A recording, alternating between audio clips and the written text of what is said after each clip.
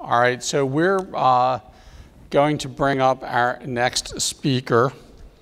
And this is sort of an interesting story. I'm not going to go, the bio's in the book. I want to tell you the story. And the numbers are actually sort of astounding when you see them. Shannon Schuyler is the Chief Purpose Officer. That is actually her title for PricewaterhouseCoopers. Now, Shannon actually, and somewhere in my records, I talked to her in 1997. I must have pitched her something because she was Senior Talent Acquisition Professional at PricewaterhouseCoopers. She then moved to the area of corporate responsibility and ran their corporate responsibility program for a number of years. Took them to a level of significant sophistication. In fact, we honored their CEO, or actually their global chairman, Bob Moritz, as one of our CEO of the Years for corporate responsibility. And Shannon then was called upon for a different type of duty. And this is a pretty amazing level of responsibility to have. As the Chief Purpose Officer, she has to go out, and when you get the numbers at PwC, I mean, tens of thousands of employees, but about 2/3 of them, roughly, or give or take, are millennials. And what's very critical is the millennials have a bit of a different attitude. Now, tomorrow, shameless plug for this, we're going to have a session on what we call the Millennial Advantage, a program, research program we did with the sponsorship of Advantage XPO. We did discover a couple of really important things about millennials. First of all, they are actually the same species as older people, right? We're all human, okay? And there weren't as many differences, but they have a different sense of evolved sensibility about making sure that what they do matters. So understanding purpose is critical to their feeling part of the mission of the company. And Shannon's specific goal is to spend every day communicating with the millennial audience about what PwC does and why it's important and why they should want to be part of it.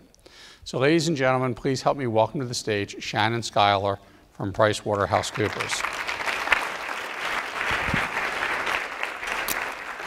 So back to, I feel like I'm at home because this is where I started in human resources, and really the evolution of what I've done in my career has really been trying to figure out how do you continue to engage employees as the world changes around you. I think that's why now I find myself looking at purpose, because when you look at where we are, and let me be clear, we currently are 80% millennials at PwC. We got there far faster considering the number of people that we hire. We have 250,000 people globally. 80% of them are millennials. It has actually helped our business incredibly, but we have to do things very differently. So that has helped us move forward, but purpose is not about millennials. I'll be really clear.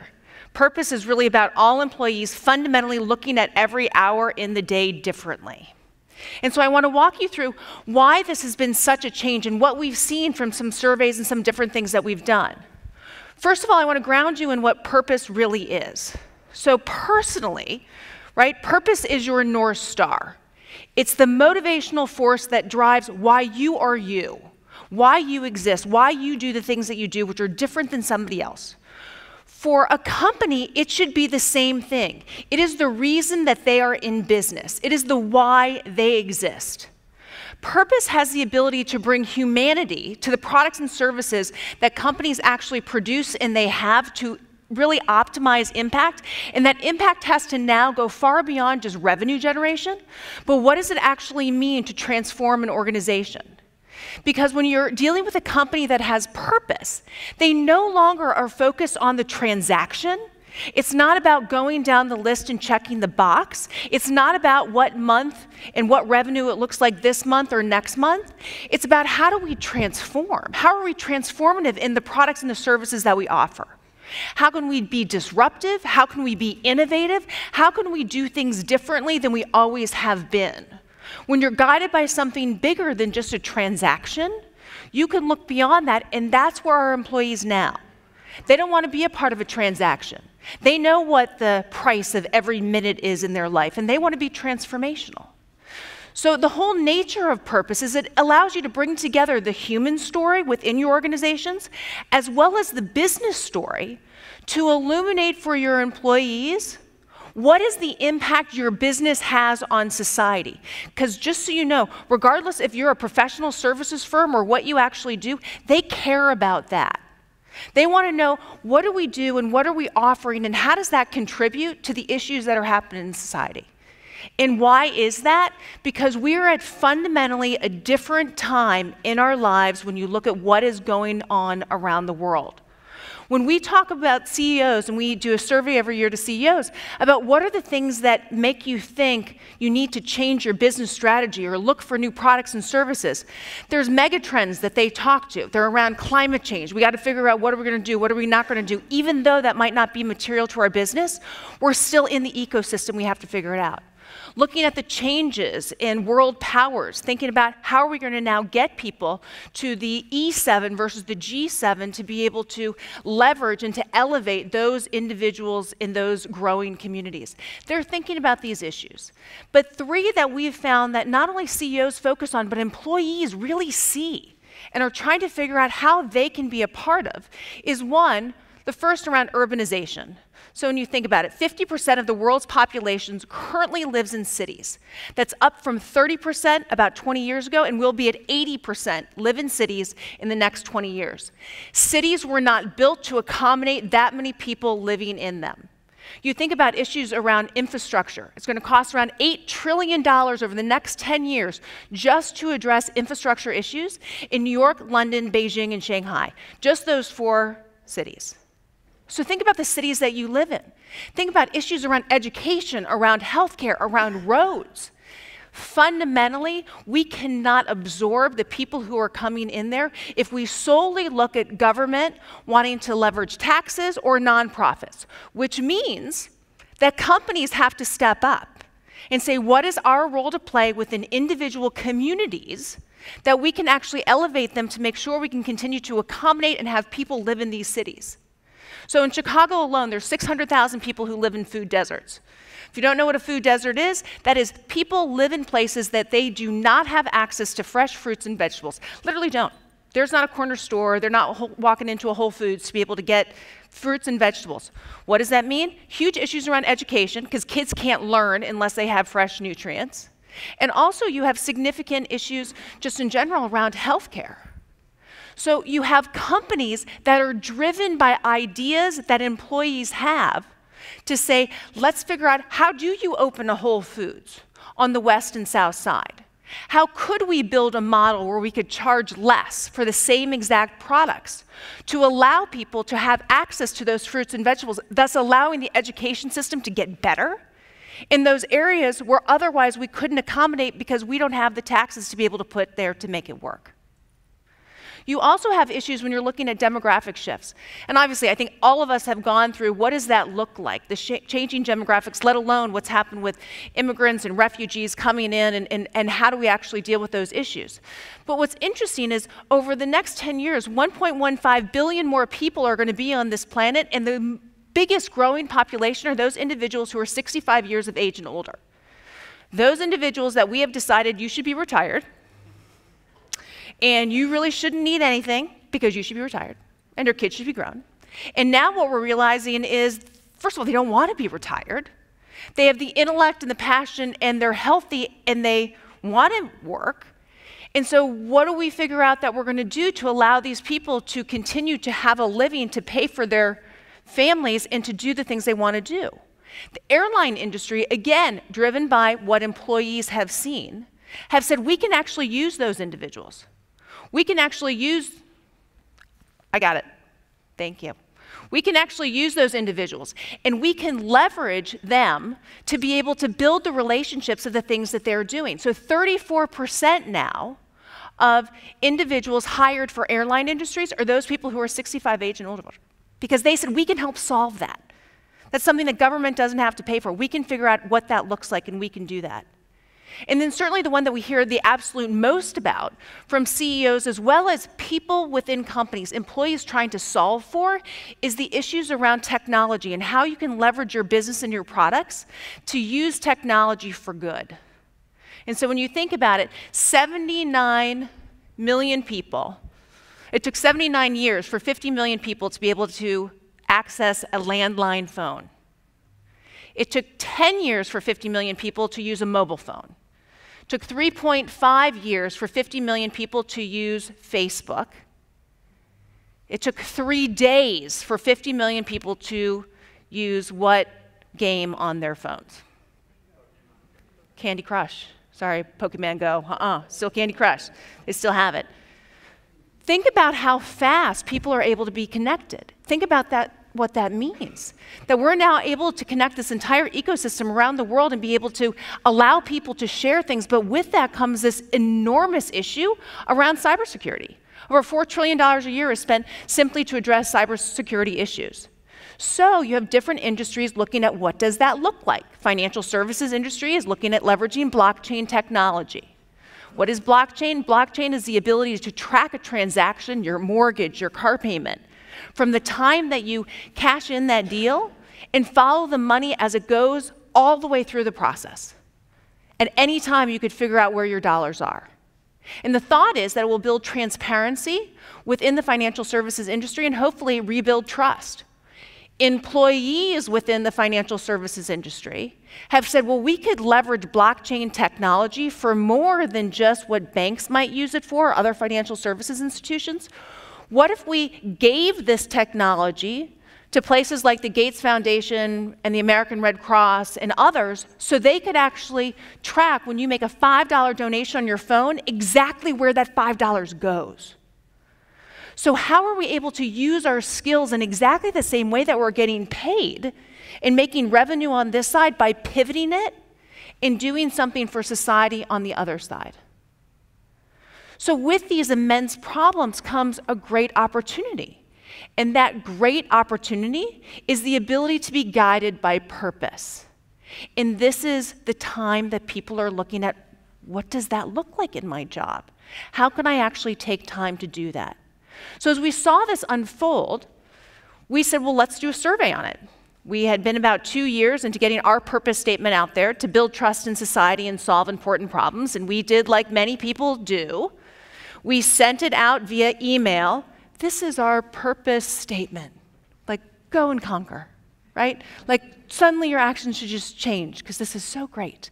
Well, nothing changed. In fact, the first people survey that we did, we asked people to pick from 5, which is our purpose statement, and we had a lower percentage than like what a dog would pick. That's actually what the survey people came back and said. And we were like, well, that's pretty bad.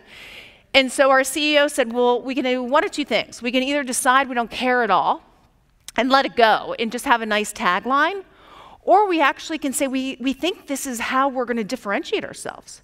We think that this is something that we need to do and we should do.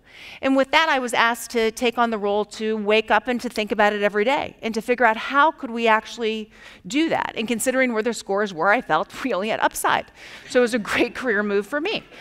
And so the first thing we did was say, okay, well, let's do a survey and let's figure out what people are actually thinking about purpose.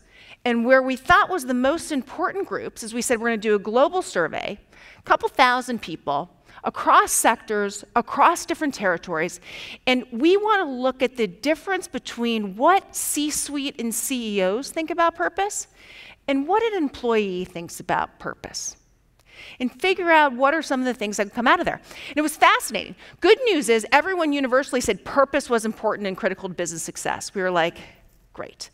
And then we saw the gaps that were out there. First gap.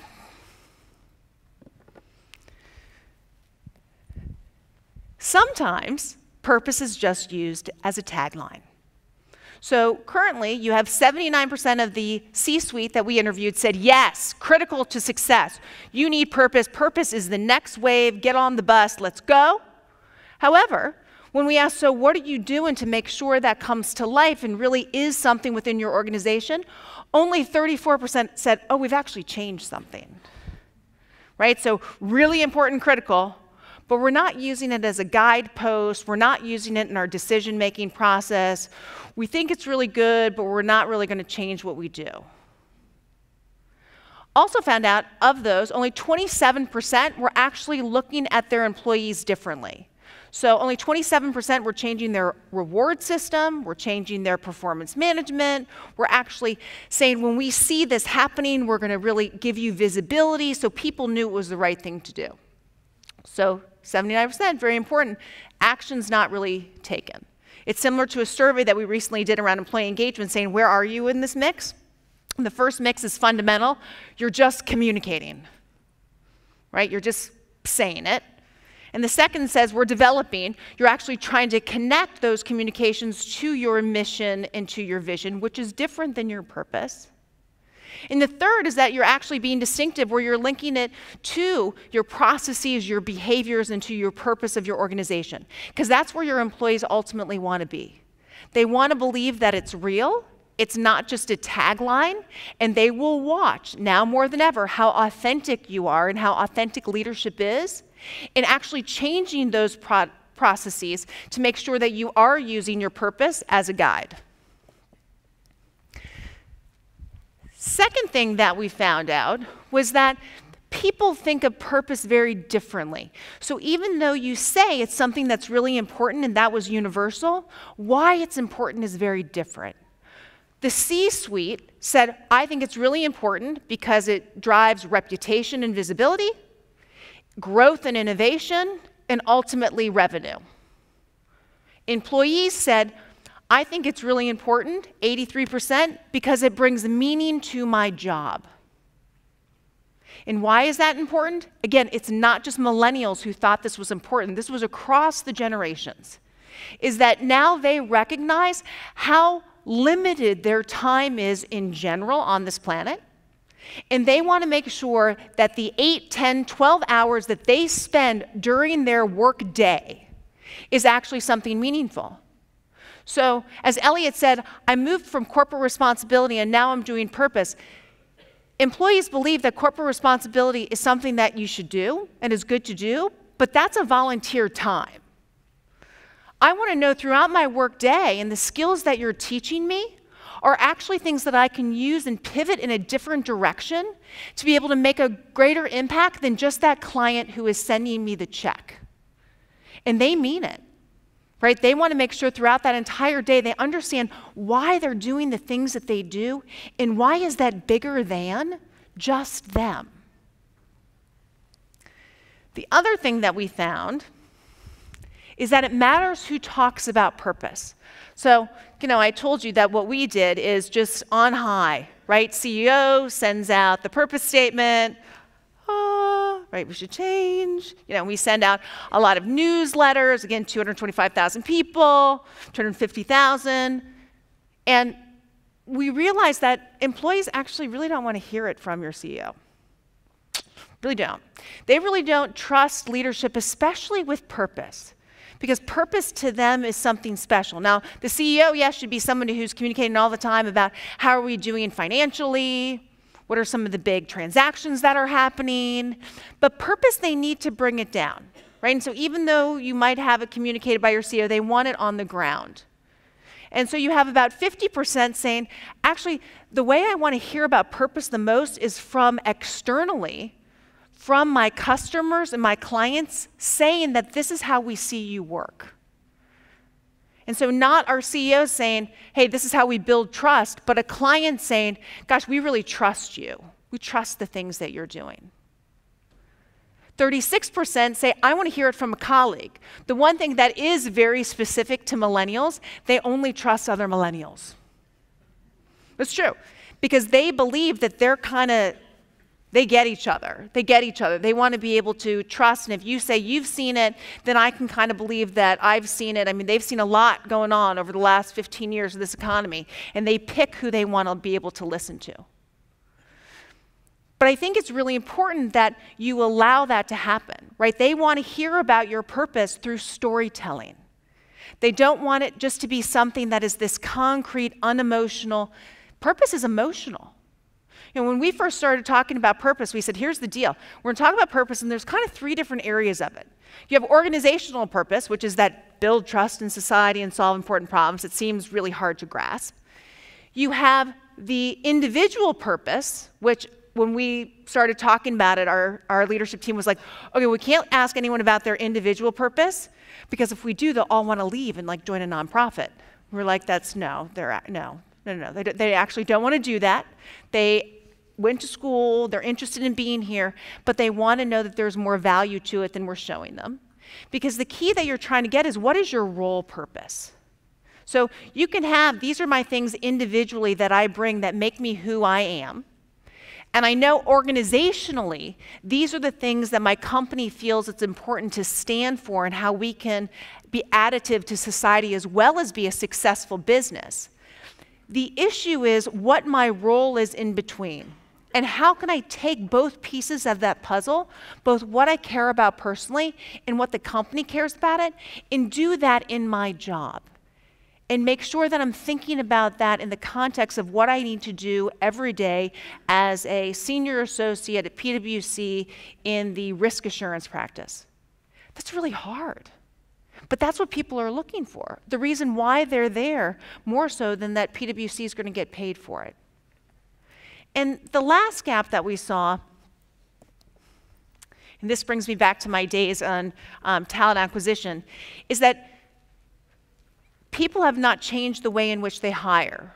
So again, 79% C-suite say it's very important that we focus on purpose, yet only 29% have changed their hiring process. People want to know about this in the hiring process. They want to know that you're an organization that looks at this. Now, interestingly enough, there's a company that did some research imperative that said, looking at the total population of people who are employable, only about 28% of people are purpose-oriented. So actually are going in looking for that job that connects the dots with, this is who I am as an individual and this is what I want to do. You do have companies like LinkedIn and others that have said, you know what? We're only going to go after that 28% then. And they've created their selection processes totally focused on just getting that 28. At PwC, we hire too many people. So I can't just go after the 28. We would never meet our number. We could never do that. So we have to figure out, how do you talk about it so you get some of those people who are predisposed, but you get others to be able to understand the value of it and how you could work within an organization and actually have that as part of it. Because what we know is, if you can bake this into the culture of the organization, and so it's saying, how does this fit into how you recruit people and the types of questions that you ask? How do you embed this into, and I heard the discussion, and everyone hates performance appraisals. Oh, they're horrible. But how do you embed it into that process? So you're asking people to comment on not just what they did, the transaction of it and how they did it, but why they did it. And why they felt good about it, and why they felt like that was something that the company, it was helping to move the company forward. How do you start to train? One of the things that, certainly because we're in a very technical field, when we wanted to train people, it was like, here are the 10 things that you need to do in order to do this tax process effectively. We can't teach like that anymore.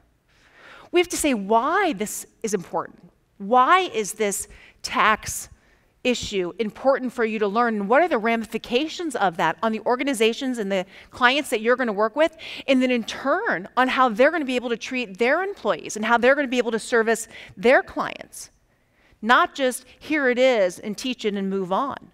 So this is something that throughout everything in human capital, you have to change what this looks like and how you address people. Because what we have found is that people who are more purpose-led by their organizations will stay up to 5.3 times longer. And I don't know about your organizations, but for us, that's huge. Which is one of the reasons that we said this is important for us to not just say it's a tagline and move away from it, but really to be able to embrace it, to say this is who we are and this is a part of the culture. Now, I think there's all these things that can come down on high when you look at human capital and how it always evolves, right? And whether it's corporate responsibility, and whether it's work-life balance, whether it's pay, whether it's flexibility, right? All these things come to bear. Purpose is one that I think can get you thinking in a different way about how do you get the human psyche connected to the business psyche? And how can you get your people to fundamentally think about their work in a different way? And frankly, allow you to come up with different products and services and uses for what you do with those products and services to be able to elevate society, because we know the gaps society has that cannot be filled without business trying to put their efforts to that. So I do think it's something that we're seeing more and more companies trying to reflect on what is that for us.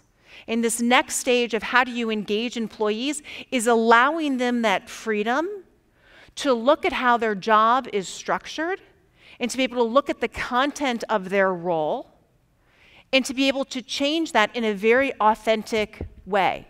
The hardest thing is, especially as you're talking about individual purpose, you're talking about person by person. The sweeping messages, no matter how small or big your organization are, just don't seem to work. As well as being able to either now have the coach or mentor or some kind of relationship individual, that person has to start to facilitate those messages. The good news is, again, this is one of the things that's cross-generational. We have found more luck with pairing millennials on this with baby boomers to have a purpose discussion, because the boomers can have a purpose discussion because they felt like they went so long at work without having a purpose or being able to talk about it. So when you start to put those two generations together to talk about purpose, it seems to really work. But I think it looks differently for each organization and how it fits in authentically and not something that seems staged, because we have found out sometimes very hard, that authenticity, and as soon as you don't do something consistent, this generation will sniff that out. And they'll be all over social media saying, hey, everyone said this was important, but look what happened over here. And so I think that consistency is something that really makes a difference. So that's a little bit about our journey and where we've been and where we continue to go. It is something that is a journey. This will take a long time to be able to get to. 50,000 people in the US, 250,000 people globally, trying to make them understand the work that they do. And more importantly, having our leadership reflect on the work that we do. Should we be selling the tax products we currently have, or should we not? How do we build trust? When you look at the Edelman Trust Index, how do we build trust in society? And are there things that we're doing in our industry that's not helping to build trust? So what do we need to take off the table? And so it really makes you reflect internally on your business process, as well as how you begin to approach your individual employees. Does anyone have any questions around purpose or what that might look like within your organization?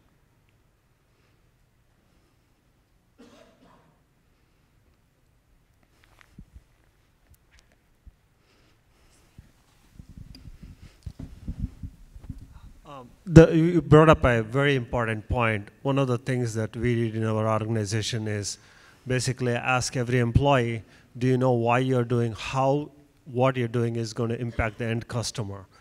Within a few months, it led to a lot of innovation. So continuous innovation, and millennials love it. And in fact, everybody else loves it because whatever they come up with is being recognized by their peers. And peer recognition is so important. No, I think that's right. I mean, there's a framework that people use out there, the why, what, how, right? And so why is kind of your purpose. Your what is your mission. That's what we're driven to do. For us, we're protecting the capital markets, but that's a what. And then your how are your behaviors and values that underpin what is that going to look like. How are we trying to act in order to live up to that mission and have that mission then live up to its purpose? And it is. And it's a simple equation. And the more you talk about it, the easier that it gets for people to be able to really associate with. Yeah? Yes, so you mentioned that you are integrating purpose. Oh, thank you so much. Thank you so much. My name's Lisa Bartha. I'm from Zurich, by the way. You mentioned that you're integrating purpose into your talent acquisition process. Are you doing anything, or what are you doing to integrate it into the end-to-end employee experience? So it has started with looking at what are the questions that we ask. And so before it was very behavioral interviews, competency-based interviews, but now it's trying to get at the why. right? So not just what did you do and what was your career path before, but why are the choices that you make important? Why did that help to tell the story about who you are? And so really changing that. We also have looked end to end at what of our learning and development. So from onboarding all the way through the learning and development cycle. So now milestone courses have individual sessions on purpose, both a standalone as well as integrated. So again, we believe we have to teach people differently throughout the entire process. And then we've also found really interesting milestone marks. And so your typical millennial now will stay at their job for 18 months. After 18 months, they'll leave the job and they'll go to the next job, which leads to all crazy things. I mean, a combination of not only are they not getting the longevity and living out their company, but they're not using their 401ks. Like there's so many different things that are happening because of that. So what we do is once you reach senior associate, which you're there probably around 2 years for anybody, we send you for 1 week. You go out to California at thousands of people at a time, and it's called the Discover Program. And you get your own personal mentor that you work with, and they help you figure out and start to say, what is my purpose? So you actually are starting to think at that time, because typically at that 18-month mark, millennials will do what we probably all should have done, where they'll look up and go, really? Like this is it? Like the next 20 years I'm gonna be sitting in this cube and I'm gonna be doing this? They actually ask that question, and so we want, when they're about to ask it, to take them and say, okay, yes, so let's talk about that. And so I think we've really looked at how do you evolve that, and then all the way up and including as we get people to retire and partners who are looking to go out the door. What is now as they look to start their second careers, right? What does that look like and what is their purpose? So really trying to track it all the way through the life cycle. Well, great, I'm up. Thanks, Elliot.